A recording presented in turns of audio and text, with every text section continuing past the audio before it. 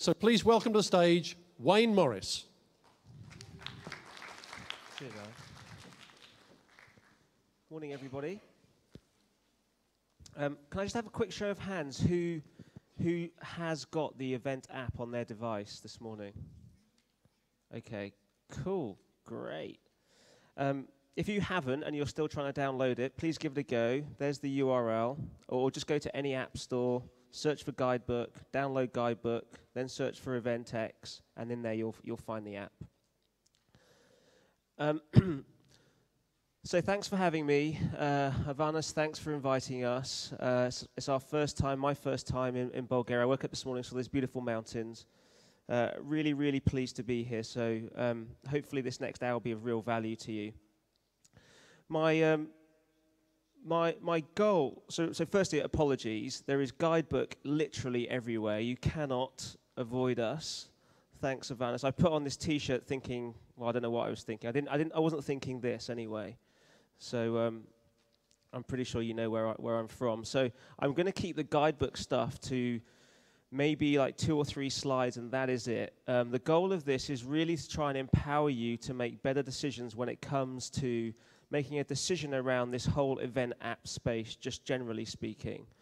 To give you a little bit of my background, I've spent the whole of my career taking disruptive, that is new technologies to market that people have never heard of. And one of the things that really pains me is when people are trying to utilize technology in their organizations for the very first time, but they really don't know where to turn. And that puts them at the mercy of sales guys. And when you're at the mercy of sales guys, as a buyer, you're in a pretty weak position. So what I want to do through this next hour is try and strengthen your position as the event planner, as the buyer, so that you're in a much stronger position to make the decision that works for you and your organization. So I'm going to give that a go in the next hour, and you can tell me how I get on. A little bit about Guidebook. These 3 guys here, Jeff, Kevin, Peter, childhood friends, born and bred in Silicon Valley, love going to events, conferences.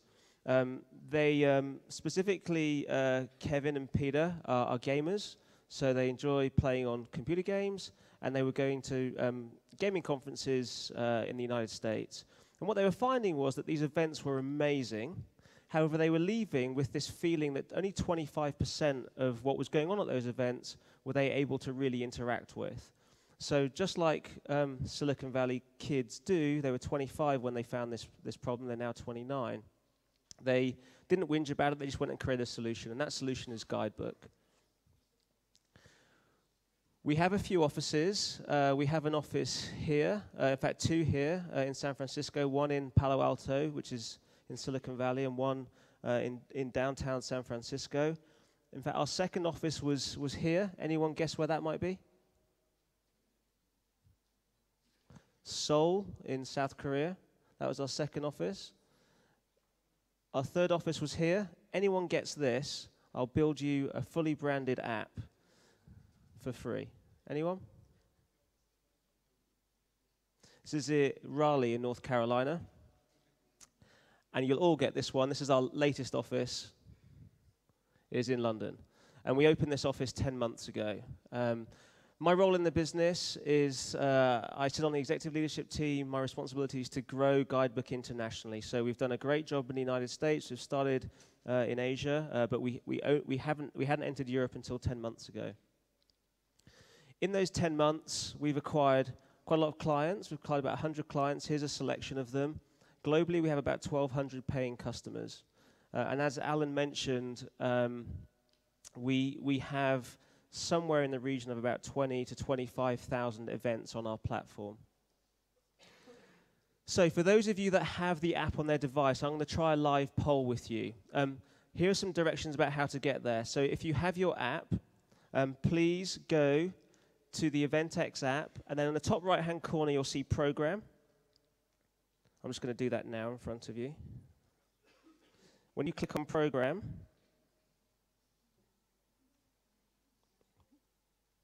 go to this session. So, sorry, click on Full Program, and then go to this session where there's a tick next to it there, Paper to Mobile.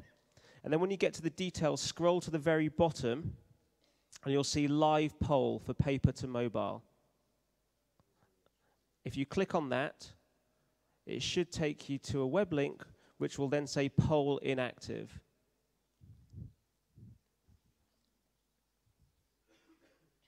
Victor, have you managed to do that? No? Wi-Fi's not. Is everyone having trouble with Wi-Fi? Yeah, everyone has trouble with Wi-Fi. Okay, so let's ditch the poll. Here you go, plan B. Thankfully, I have a plan B. I want to get some idea for how many, some idea of what we've got in the audience. I want to get some idea of how many events you organize in the year. Can I have a show of hands for people that just don't organize events? Okay, so there's a few that don't organize events at all. How many of you organize between 1 and 5 events in a year? Okay, great. Between 6 and 10? Okay. And more than 10? Okay, great. So the majority is more than 10. That's interesting. Second was 1 to 5 for those of you that aren't able to see, and 0 was the smallest amount, and 6 to 10 was in between. What's your largest event? Can I have a show of hands for people that don't organize events for more than 50 people? Between 50 and 100 people? Okay, so a few of you. Between 100 and 250? Okay, a few more of you. Between 250 and 1,000? Okay, and more than 1,000? Okay, that's a really nice spread. How many of you at any of these events that you have organized have deployed an app? Okay, cool, so hardly any of you. Great, kind of. So I'm more than happy for any of you to challenge me on this, but I'm just about to come out with a statement that you can challenge me with, about over a beer. But where we're at in terms of market evolution is really at the front end of this curve. When new technology comes to market, it takes a while to gain momentum. And I've spent all of my time in my working life helping businesses start out, get beyond this chasm, I'll talk about that in a second, and then to get real traction and to grow. And I'll give you some examples as I go through this. What happens at this front end is that there's lots of hype. People get very excited because there's new stuff out there, and people want to use it. And there's all sorts of ideas about how it can be deployed, but there's an awful lot of disappointment that happens as well. And you'll find that a lot of technologies fall into this gap, which is known as the chasm. Now, in terms of event apps, we haven't reached that chasm yet. We're still at this front end here. Now, lots of people will try to argue that we're beyond that, but just my opinion, for what it's worth, we're not there yet. And for you as buyers, there's a challenge there. The challenge is that if we're not before this chasm where lots of technologies fall into and essentially die, then you might be buying into one of those technologies that dies, and that's going to cause you problems as an organization. So the whole focus for these next 45 minutes is to try and help you pick technologies that are going to evolve beyond that chasm. There are 5 key questions that I'm going to address. So firstly, your strategy. Do we need an event app at all? I'm going to spend more time on the front-end stuff, mainly because I think most people ignore this front-end stuff. And if you get the front-end stuff, the strategy, the features, and the vendor right, pretty much everything else flows. The biggest mistake that people make is that they don't get that first piece right. So I'm not going to apologize. I'm going to spend more time on that front-end piece than I am the other bits and pieces. I'm going to go on to features. We're going to talk about vendors. We're going to talk about how we get adoption. And then we're going to talk a little bit about data. So, firstly, do we need an app? We're going to look at organizational culture. So what is the culture of your organization? Or in fact, what's your aspirational culture? Where is it that you want to get to? And you know, does an event app really apply to my event? So here are some statements that I kind of commonly hear, or at least sense, in some organizations. So you can read them. I just know what our attendees want. We are experts at these events. At events, we want people talking, not on their phones. No paper program. There's no way our audience would accept that. And no amount of data will override my gut feel. I know best. So if you sense that those kinds of statements, attitudes exist within your organization, you have to ask yourself a really, really important question. And that question is, if it's you that's driving those attitudes, then are you prepared to evolve and are you prepared to change that? If it's not you, do you have the energy, the power, the influence to change that in your organization? Because quite frankly, if this is embedded in your organization, then please do not try to deploy any event app anywhere in the world. It's not worth it. Stop now, go home, do something else. I want to give you an example in a different industry of where I've seen this, happening. I assume all of you are aware of these two brands, British Airways and EasyJet. So I'm going to rewind about 11, 12 years. So in my mid-20s, back in the early 2000s, I was hired to help launch a business into Europe that had access to really valuable web intelligence. The business was called Hitwise. It was acquired by Experian a few years ago for a decent amount of money. And what Hitwise were doing was disruptive technology. What they were doing was they were able to get access to internet service provider data, and they were able to aggregate that data to tell us what was happening online. Now today, fast forward a decade, this is common. But if you rewind over 10 years ago, this was not common. This was completely new. And I was really intrigued by this data, and I thought the business had a really good opportunity to grow and expand, which eventually it did. One of the things that I picked out, and one of the sectors I wanted to focus on, was the airline industry. I took a very close look. I mapped out all of the key airlines across Europe, and then I mapped against them the smaller ones, the ones that were coming through, these internet startups that were really doing everything online and not using the traditional methods. And I wanted to see what was happening, just generally in that space. If you map the two against each other, British Airways and EasyJet, back in 2002, 2003, you wouldn't have really been able to get them on the same graph because the web traffic for British Airways was miles ahead of EasyJet. EasyJet was all the way down here. And there was nothing meaningful about the graph if you mapped their web traffic visits over time.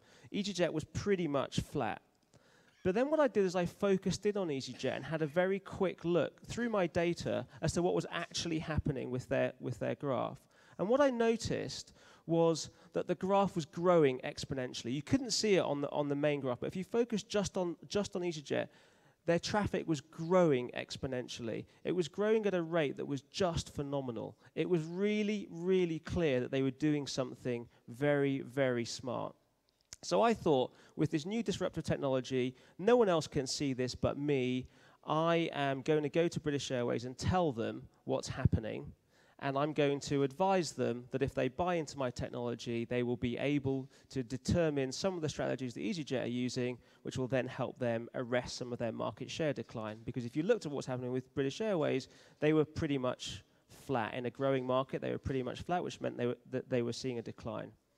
New technology being presented to a traditional business that they'd never seen before. So after many phone calls, many emails, I got in front of a team of people at British Airways. I showed them that top-level graph, and I said, if you look at the graph as it is, it doesn't tell you anything, but if you look and focus on EasyJet, you can see exponential growth, which you, British Airways, don't have, but they do have. And if you follow this through a number of years, what will happen is they will begin to eat into your market share, and you'll feel it. What do you think the response was I got from British Airways?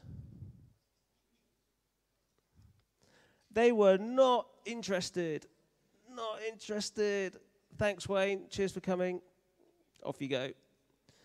So I said, well, wait a minute. I'm not, why are you not interested?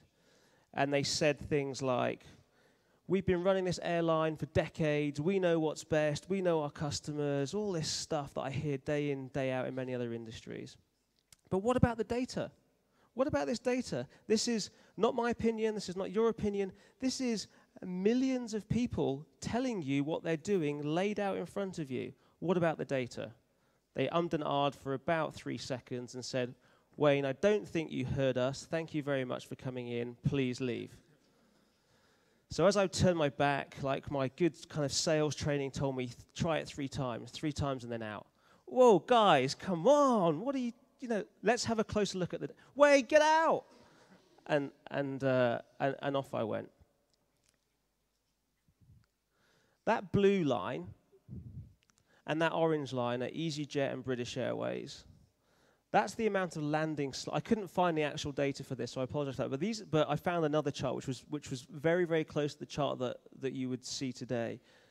These are the landing slots that each of these two airlines have out of Gatwick Airport. If I was to show you their web visits, it would not be dissimilar over that period of time. 2003, I went to see them.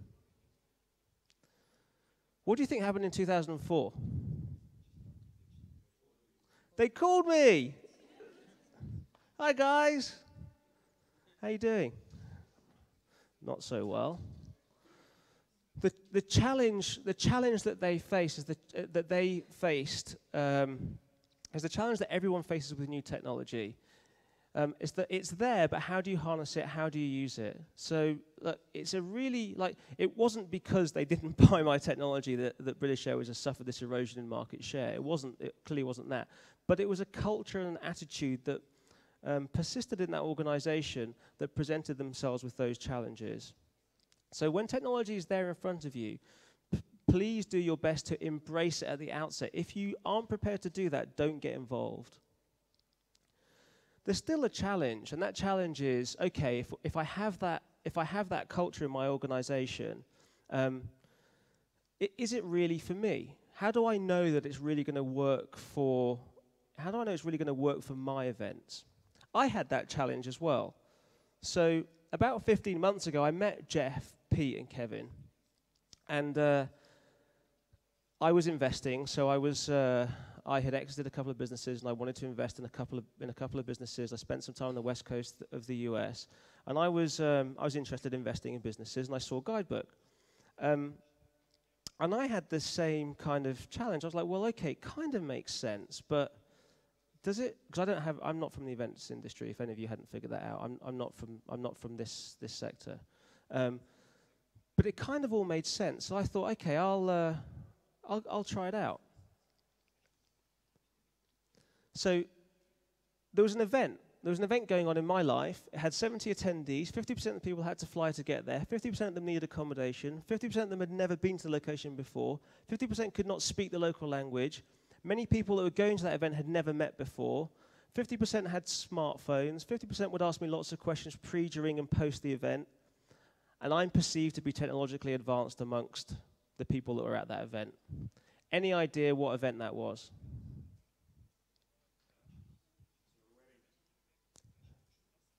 Who said what?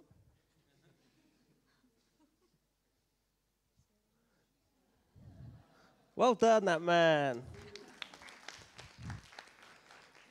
It was my wedding. So, the event was in the Czech Republic. My wife's Czech. And I wanted to create an app. So I did. It was a good way of me doing my due diligence.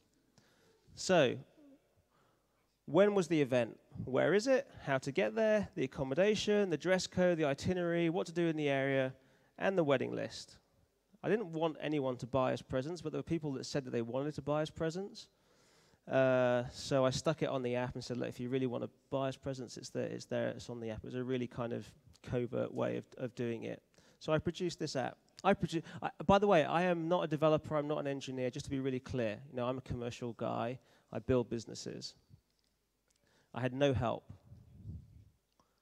During the event, guests were sharing their details. They were, we were messaging to guests. A lot of that was pre-done. There was a Czech phrase book. They're in the Czech Republic. They want to interact with the locals, and there was photo sharing. Oh, and some people enjoying the party as well. After the event, guests continued to share details. There was feedback.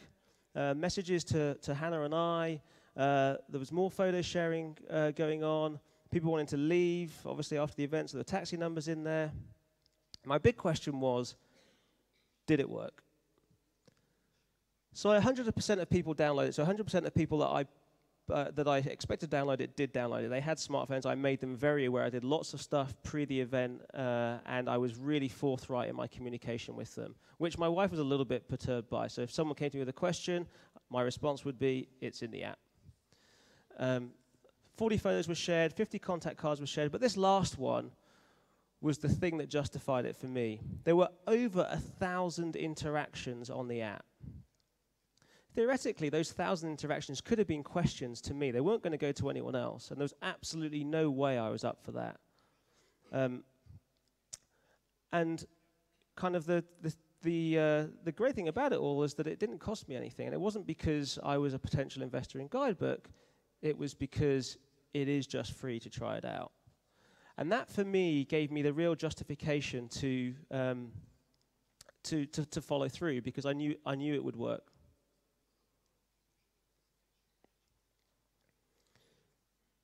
So you can try it. You should try it. You should check it out for yourself before you invest too much. The second point in terms of deciding, which event app you should go with or whether you should have an event app is features.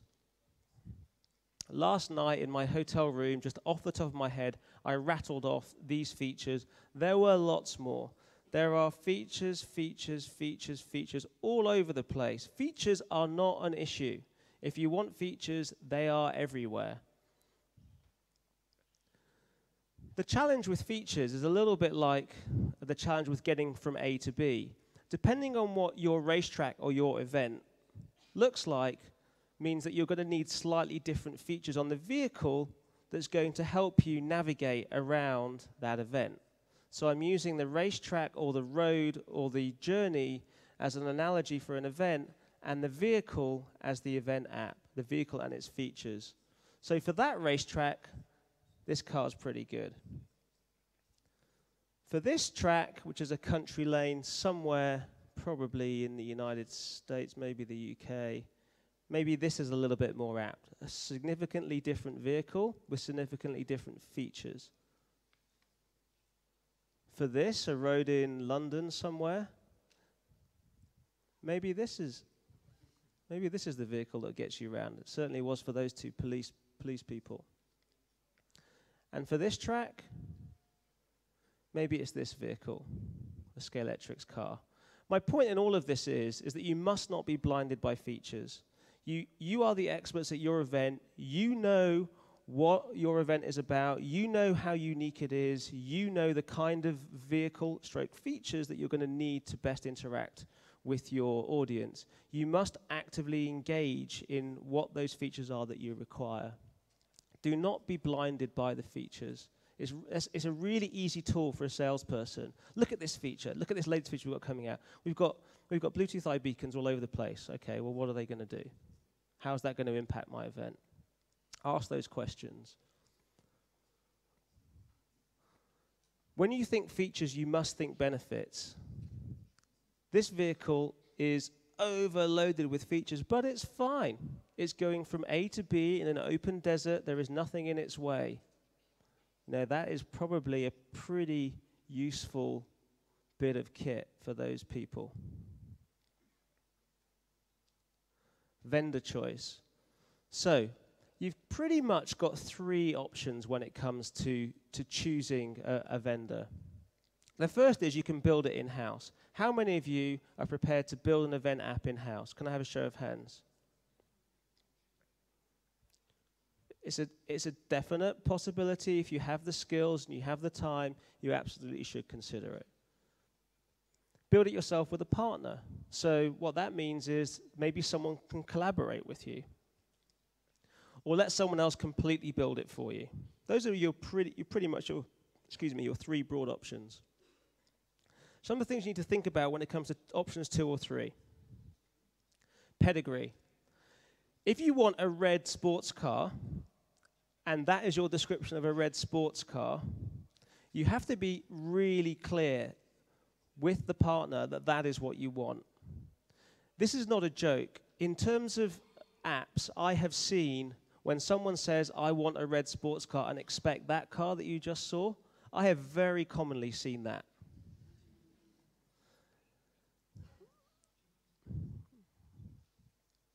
An app is not an app. An app is something that is created, that is designed, that is hours are spent on ensuring that its usability is really, really good. We would hope that those of you that have the app today appreciate that the ease of use and design is something that we have toiled over.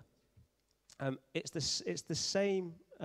It really is the same across all apps and websites. It's no different. People people at this point in time seem to think that an app is an app. It really is not.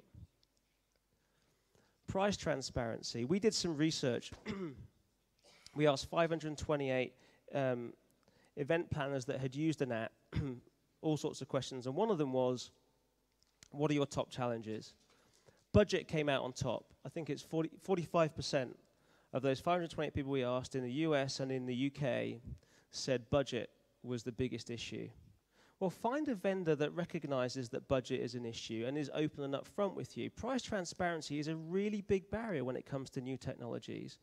I'm bored of technology companies saying, we're struggling to get traction, we're struggling for people to understand our tech, we're struggling for people to adopt our tech, when they're not clear about what it's going to cost them. The idea of putting you, the buyer, into a black box scenario is a scenario whereby you don't know what's coming next, is something that I abhor.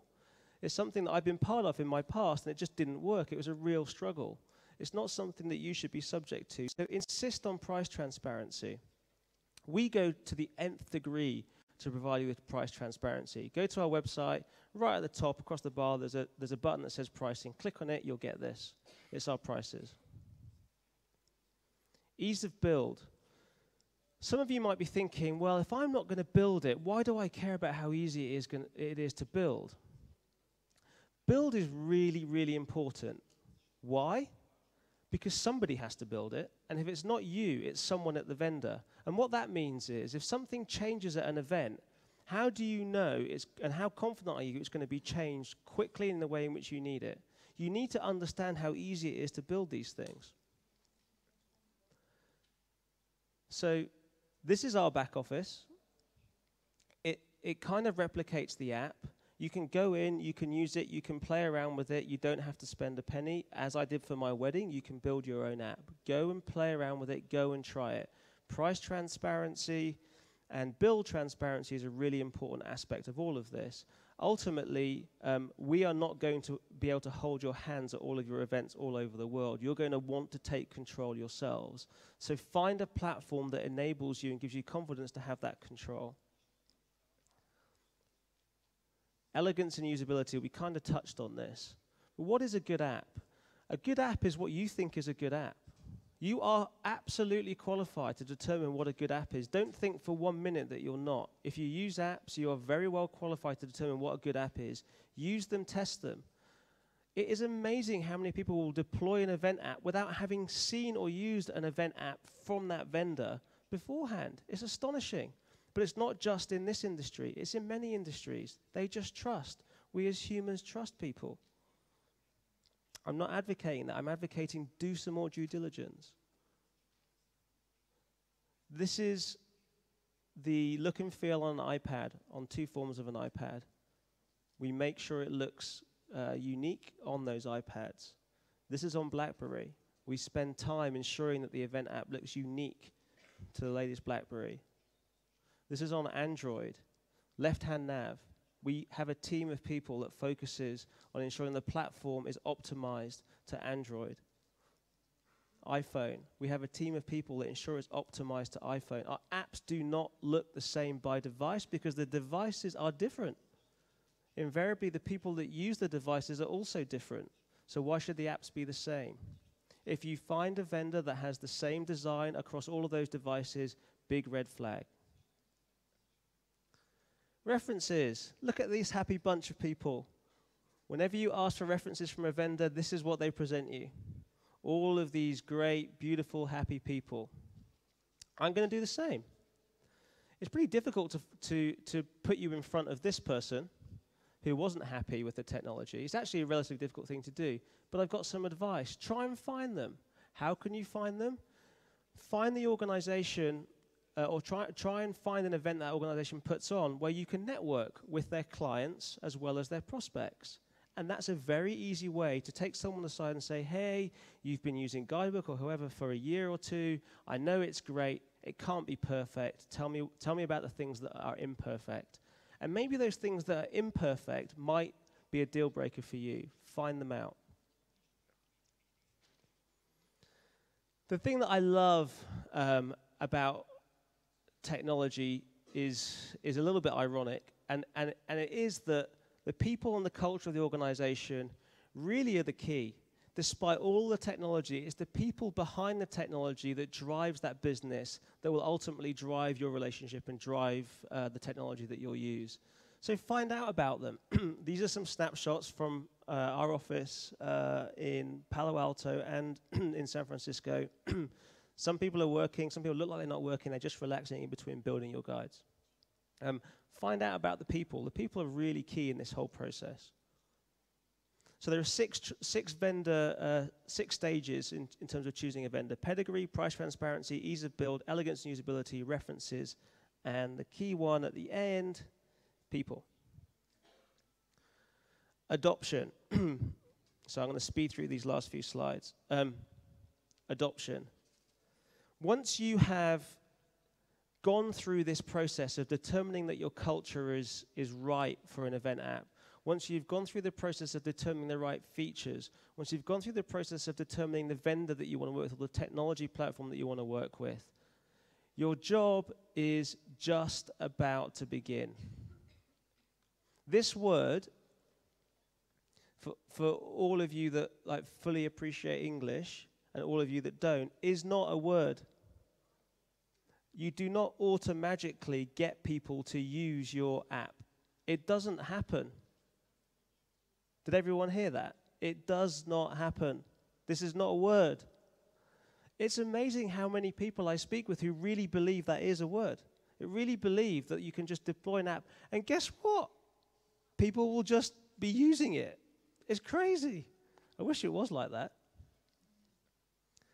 Just to remind you, we're at the front end of this curve.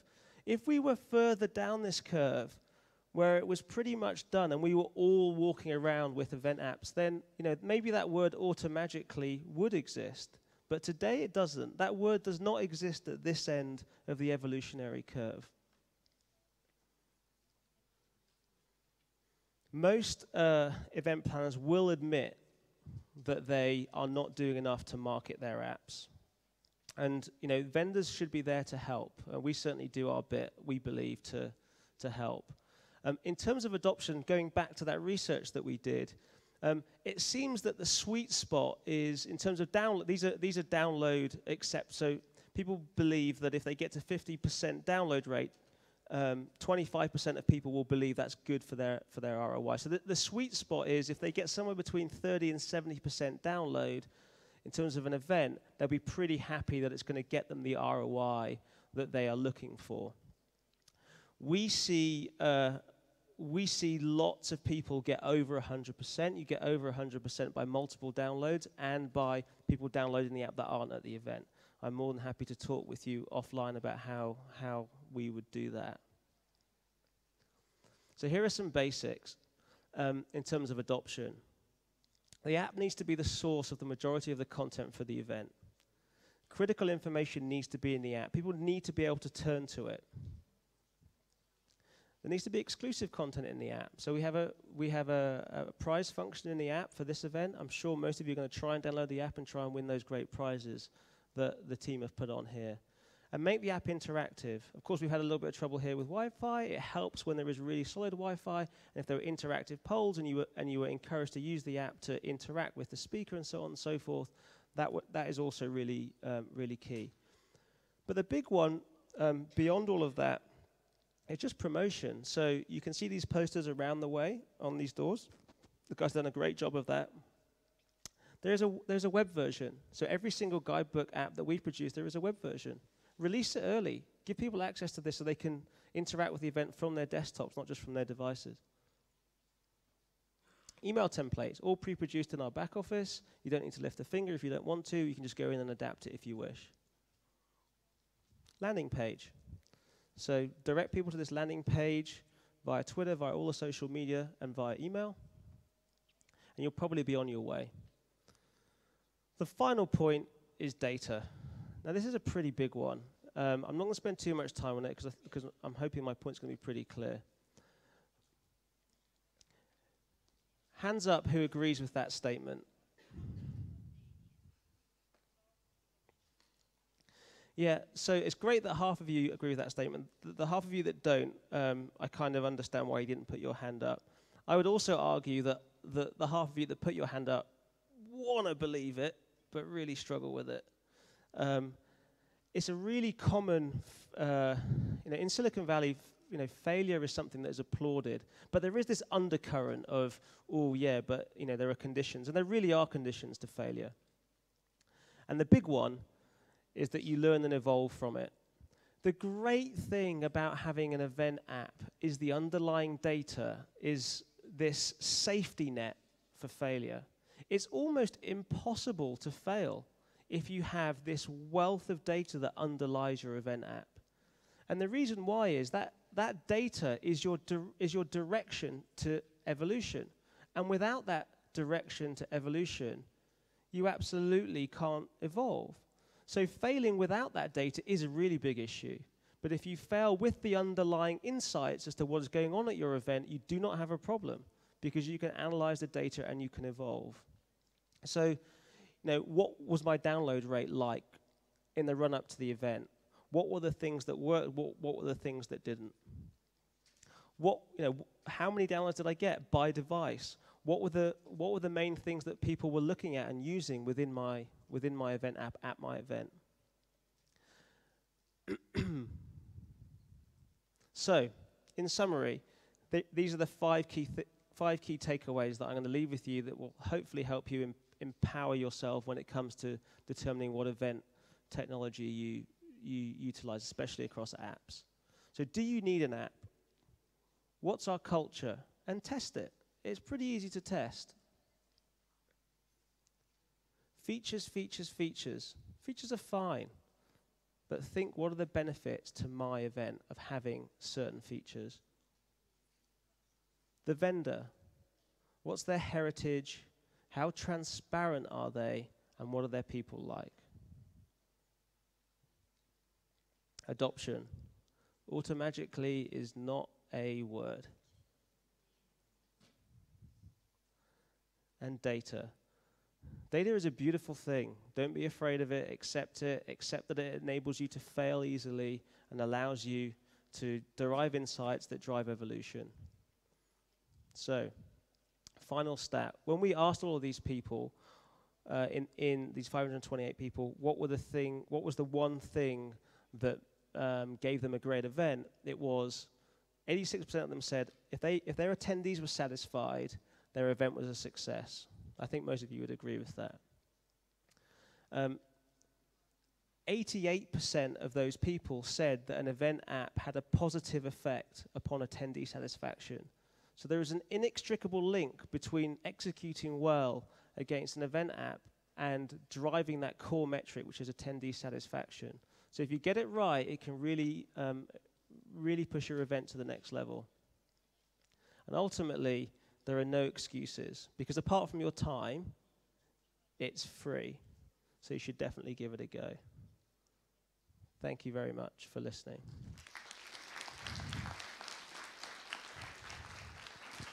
I'm happy to take questions if any of you have any questions.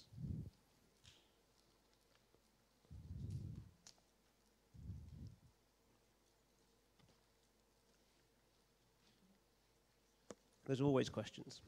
The first one's the toughest.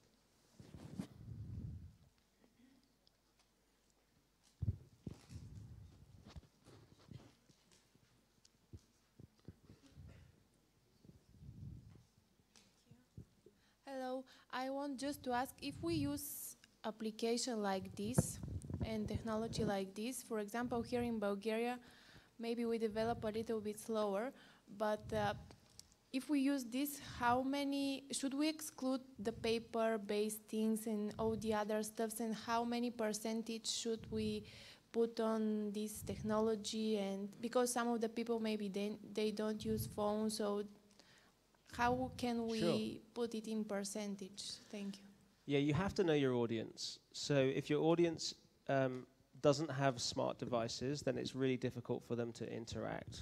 It's impossible, right? If they have a traditional old-style phone, then they're not going to be able to interact. If they don't have iPads, they're not going to be able to interact. And the real value is interaction at the event. So Well, I would say, like at my wedding, half of the people had those really cool old school Nokias, you know, and I was stealing them to play the Snake on it, yeah? So they weren't using the app, but half of the guests were, and that was good enough for me. My key there was I wanted to get half of those people to use it, because I thought if less than half of them were using it, it wouldn't have been a great result. So going back to that research that we did, it's somewhere between 30 and 70% adoption drives the positive ROI that people are looking for. So if you think you can get somewhere between 30 and 70% the people downloading the app, then you've probably done a good enough job to justify having it based on the research.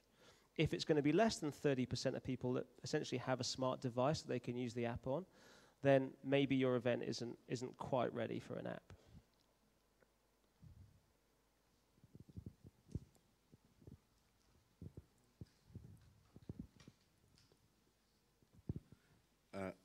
Quick question. Today, when we downloaded the app, we also received an email saying we have to print hard copy, basically paper.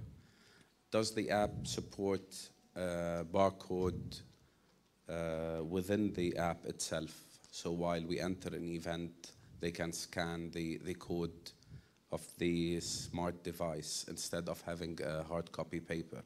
So specifically with Guidebook, the answer to that is yes, through a web link. So any of the icons that you have within your app can be a web link, which essentially means it's not native to the app, but it links out to a barcode scanner or any other kind of device that you might want. So that is absolutely possible. It's not native within the app, which is a little bit technical of an answer, but the answer is yes, through a web link. So as long as there is Wi-Fi, we would be able to do barcode scanning, QR code. In fact, there's an inbuilt QR code. So there's an inbuilt QR code scanner in that app, but there is not an inbuilt barcode scanner. So we would need to leverage a secondary barcode scanner, which we would do through a web link in the app. Thank you.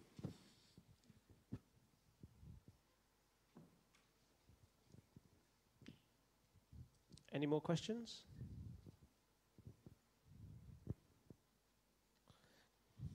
Wayne, thank you very much indeed. Round of applause for Wayne Morris. Thank you. Good job. Okay, we're now going to take a lunch break. Obviously, the gold pass holders and speakers should go to the 7th floor for their lunch. There are 2 restaurants downstairs for all other guests to attend. So gold pass holders and speakers, 7th floor. 2 restaurants downstairs for all other guests. We're going to resume at 13:45, at 1:45. So I will see you back in here at 13:45 sharp. Enjoy your lunch.